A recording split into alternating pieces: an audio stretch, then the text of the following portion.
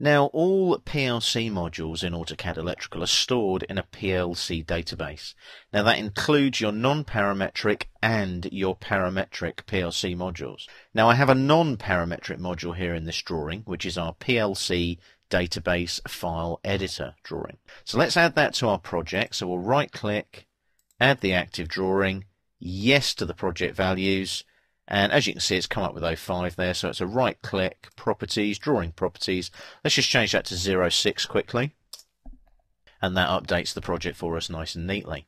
Now, we still need to go to our schematic tab here, and then we go right to the end to other tools here, and right at the end here, see this icon here? Click on the down arrow there, and there's our PLC database file editor. So when I click on that, it takes a few seconds to load up because there's a lot of information in there. It's going through the entire PLC database. So as you can see, there's our database there. It's an MDB file, a Microsoft Access file, and it's ACE PLC. Now, what we can do here is we can look at the information. Now, I've got a 1769 OA8. Now, is that what I'm using in my drawing? Let's just move down. Is it a 1769 OA8? Let's have a look. I doubt it. And if I look there, it's actually a 1761. I can just see it there. So basically what has happened here is somebody has actually edited this PLC database. So what I need to do is I need to just look at how I can edit this database. It's very easy. If you look here on the left-hand side, I'm just going to minimize everything for you, and it breaks it all down into manufacturers for you. So there's ABB, Allen Bradley is AB, so if I go there like that and do a 1761, which is what I've actually got, there's those Micrologics ones that are the non-parametric ones. So was it a L10, an L16, an L20, an L32, or a special I was using? Well, we can check that, can't we? Let's have a look.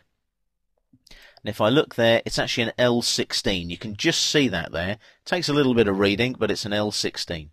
So if I click on L16, and then click on there, there's all of my L16 1761 PLC modules. So what I'll do there now, I'll just go for the top one. And as you can see there, you've got the option there, terminal type, input-output points, wire left, wire right, and so on.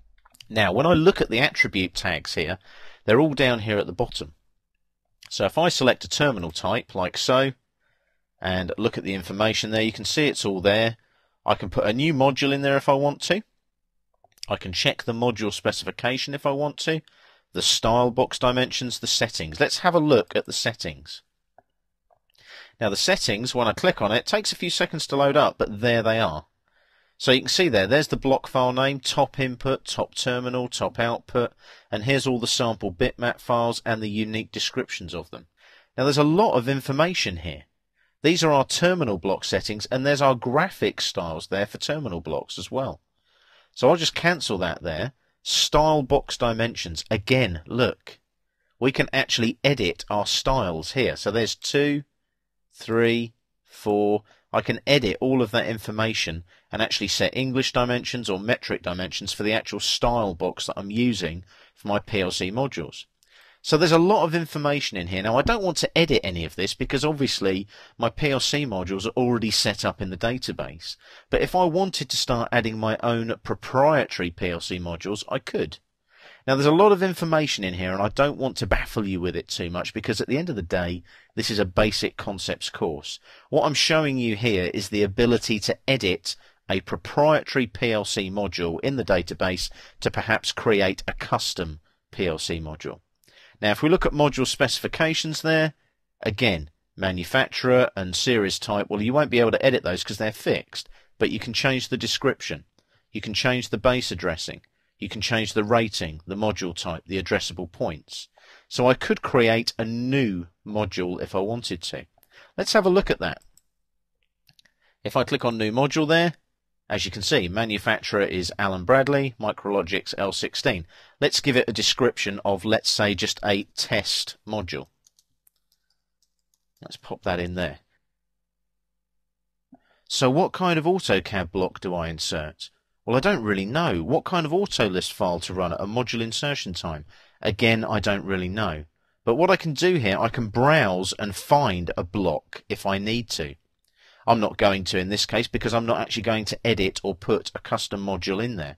I'll just cancel that and I'll just cancel that. But you can see how easy it is to actually insert custom PLC modules into the PLC database file editor. So what I'm going to do there, I'm just going to close the PLC database file editor there, and then we're back to our drawing like so.